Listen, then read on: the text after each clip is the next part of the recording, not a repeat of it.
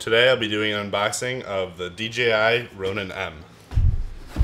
The DJI Ronin M is a 3-axis gimbal stabilizer. It's made for getting those super smooth cinematic shots where people pan, or if you need to run with somebody, or get some solid smooth footage on the go. It's really nice for running gun stuff. Let's get into the unboxing. Cool.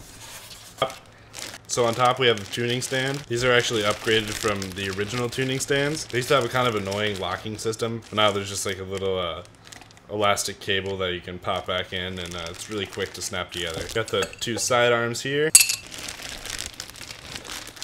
This is the actual 3-axis gimbal stabilizer. Gets some of the easiest, smoothest footage I've ever seen. So remove this piece of styrofoam, and we got ourselves the top handle. And then here and here we have the 2 side grips.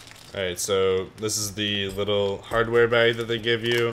Alright, and then here's the remote for the Ronin M.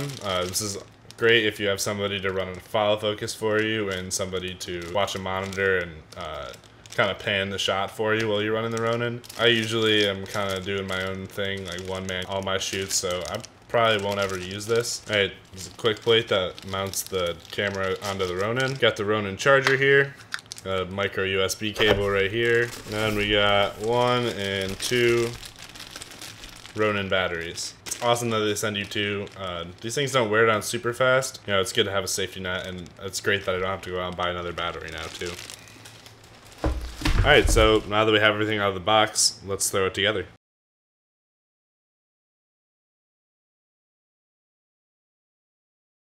Okay guys, that wraps up the unboxing. Got the Ronin 3-axis gimbal stabilizer here. Really excited to test this thing out. I can't wait to see the content I can create now because of this thing. But yeah, if you like this video and want to see more like it, it'd be sweet if you let me know by hitting the like button or telling me down in the comments below. Yeah, thanks again for watching. Later.